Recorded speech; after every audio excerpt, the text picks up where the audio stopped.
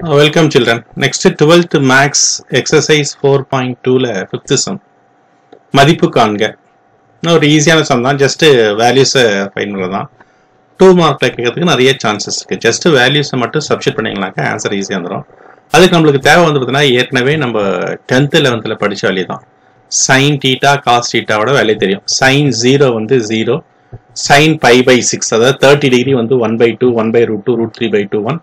cos ஓட value பார்த்தீங்கன்னா அதோட ரிவர்ஸ் 1 √3/2 1/√2 1/2 0. இந்த sin ஓட வேல்யூ ஞாபகம் வச்சுக்கிறது நம்மளுக்கு ஏற்கனவே லோயர் கிளாஸ்ல சொல்லி கொடுத்துருப்பாங்க. 0 இந்த π/6க்கு மேல 0ன்னு எழுதிக்கலாம். இது வந்து குவார்ட்டர் 1/4 கால், அப்புறம் இது வந்து அரை அதாவது ஆஃப், நெக்ஸ்ட் வந்து முக்கால் 3/4 1. இந்த நம்பர் எழுதிட்டு இதோட ஸ்கொயர் ரூட் கண்டுபிடிச்சிங்கனாவே உங்களுக்கு சைனோட வேல்யூ கிடைச்சிடும். இந்த நம்பர் ஞாபகம் வச்சுக்கிறது ரொம்ப ஈஸி. காலு அரை முக்கா 1 இல்ல 1/4 குவார்ட்டர் ஆஃப் 3/4 and 1. இப்போ 1/4 ஓட ஸ்கொயர் ரூட் என்ன நம்மளுக்கு 1/2 வரும். இது 1 2 ஓட ரூட் வந்து ஸ்கொயர் ரூட் வந்து √2, இது √3/2, இது 1. காசோட வேல்யூ வந்து அப்படியே ஜஸ்ட் ரிவர்ஸ் தான், ரைட்? அதே மாதிரி sin π/2 ஓட வேல்யூ வந்து 1. -1 இங்க வந்தது அப்படின்னா எனக்கு sin of -π/2. அதே மாதிரி cos 0 வந்து 1, 0க்கு ஆப்போசிட்டா நமக்கு என்ன இருக்குனாக்கா 180 டிகிரி இருக்கும். அதாவது sin π வந்து -1. ஓகே, இதெல்லாம் வந்து பேசிக். இப்போ இதை யூஸ் பண்ணி இந்த சம் எப்படி போடலாம்னு பாருங்க. இப்போ ஃபர்ஸ்ட் சம் பாருங்க. ஃபர்ஸ்ட் சம்ல நம்மளுக்கு என்ன இருக்குன்னு பாத்தீங்கன்னாக்கா 2 into cos inverse of 1/2 plus sin inverse of 1/2, right? Okay, that is equal to 2 எழுதிட்டோம். cos inverse of 1/2 நாக்க cos ஓட வேல்யூ எந்த இடத்துல 1/2 மாறுது, அதுதான் இந்த மீனிங். அதோட தான் மீனிங் இந்த கொஸ்டினோட இந்த டேர்மோட மீனிங். 1/2 cos எந்த இடத்துல 1/2 ஆகுது எனக்கு at π/3. see, can you see here? cos ரோல பாருங்க 1/2 இங்க எடுத்தோம் அப்படின்னாக்க 1/2 எந்த இடத்துல cos வந்து 1/2 ஆகுது at π/3, அதாவது at 60 டிகிரி. அப்போ 2 இதோட வேல்யூ என்னன்னாக்க π/3 plus next sin inverse of 1/2 sin ரோல, அதாவது sin ரோல எங்க 1/2 இருக்கு பாருங்க, இங்க 1/2 இருக்கு. அப்போ sin 1/2 sin எந்த இடத்துல 1/2 வேல்யூ எடுக்கு எனக்கு π/6. அப்போ இதோட வேல்யூ என்ன எனக்கு π/6. அவ்வளவுதான் முடிஞ்சிச்சு வேல்யூ. இதுக்கு மேல ஜஸ்ட் சிம்பிளிஃபிகேஷன் தான். இப்போ இதோட எல்சிஎம், இதோட வேல்யூ என்ன வரும் எனக்கு 2π/3 பிளஸ் π/6. இதோட எல்சிஎம் என்னவா இருக்கும் எனக்கு எல்சிஎம் வந்து 6 தான் இதோட எல்சிஎம். இங்க 6 ஆக்கணும்னாக்க we can multiply நியூமரேட்டரையும் டினாமினேட்டர் என்ன பண்ணுங்க நம்ம 2 ஆல மல்டிப்ளை பண்ணுங்க. பண்ணாங்க 2 2s are 4π plus π, that is equal to 4π plus 5 எவ்வளோ 5π/6. இதுதான் இதோட ஆன்சர். First क्वेश्चनக்கு answer. ரெண்டாவது क्वेश्चन இவ்வளவுதான். இதே மாதிரி தான், just easy. All the sums are very easy some. அந்த டேபிள் தெரிஞ்சாவே இந்த வேல்யூஸை நம்ம சப்ஸ்டிட் பண்ணிக்கலாம். இப்போ செகண்ட் क्वेश्चन பாருங்க. cos inverse of 1/2 plus sin inverse of -1, that is equal to, இப்போ இங்க -1 இருக்கு, அதை மட்டும் அந்த formula. what is sin inverse of -x? sin inverse of -x is minus sin inverse of x. அதை யூஸ் பண்ணி இந்த மைனஸை வெளியே எடுத்து வந்துருங்க. minus sin inverse of 1. இப்போ value கண்டுபிடிச்சுங்க.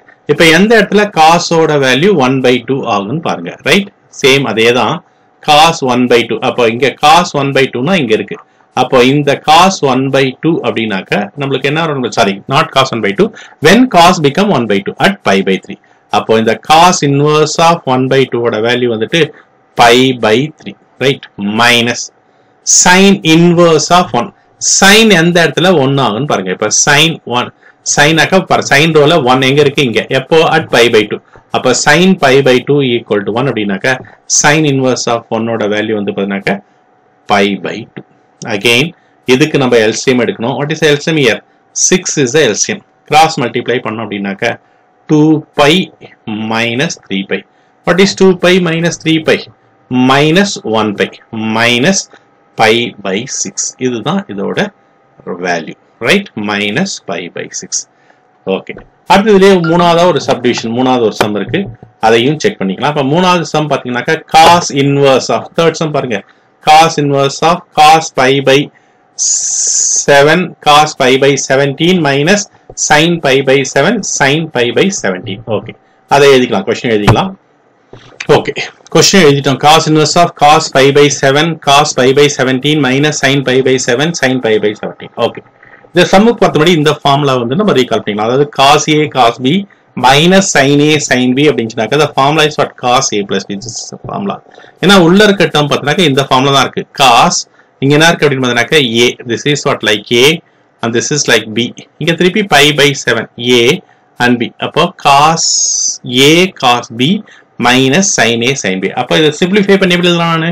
cos a plus b க்கு நான் இதை ஈஸியா மாத்திடலாம். அப்போ மாத்திட்டோம் அப்படின்னாக்க இந்த எக்ஸ்பிரஷன் எப்படி ஆகும்னு பாருங்க. இப்போ cos inverse of left hand side அப்படி எழுதிக்கிறேன். cos pi by 7 cos pi by 17 minus sin pi by 7 and sin pi by 17 எழுதிட்டேன் is equal to cos இந்த ஃபார்முலாவை நான் யூஸ் பண்ணோம் அப்படின்னாக்க see what look at this is the formula. இப்போ இந்த ஃபார்முலாவை நான் யூஸ் பண்ணேன் அப்படின்னாக்க என்ன கிடைக்கும் எனக்கு? cos inverse of cos inverse வெளியில cos inverse இருக்கு. cos inverse of cos a plus b. what is a here? pi by 7 plus இது pi by 17, right?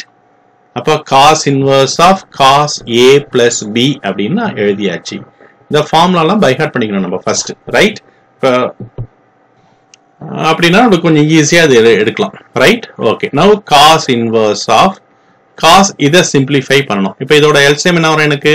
7ஐயும் 17ஐயும் மல்டிப்ளை பண்ணணும். That's LCM. 7 into 17 7 7s are 49. 4 7 plus 4 11. அப்போ 119.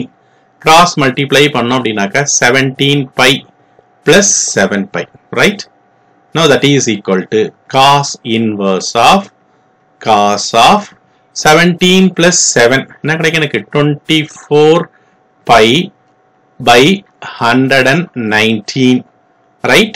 Okay, இப்போ cos inverse of cos theta equal to theta condition இருக்கு நம்மளுக்கு. எப்போ இந்த thetaவோட value வந்து பாத்தீங்கன்னாக்க 90 விட லெஸ்ஸரா இருக்கணும், அப்பதான் இதோட வேல்யூஸ் வந்து நம்மளுக்கு ஈஸியா நம்ம சப்ஸ்டிட் பண்ண முடியும். இப்ப கண்டிப்பா இந்த 24 pi by 119 அப்படின்றது பாத்தீங்கன்னாக்க இது 90 விட கண்டிப்பா லெஸ்ஸரா தான் இருக்கு. அப்ப cos inverse cos ரெண்டும் கேன்சல் பண்ணிட்டோம் அப்படின்னாக்க the final answer will be what? 24 pi by 119. ஓகேவா? இந்த வேல்யூ எதுக்கு கம்மியா இருக்கு எனக்கு? பையை விட, sorry by not by by 2, பையை விட 180 0 to pi.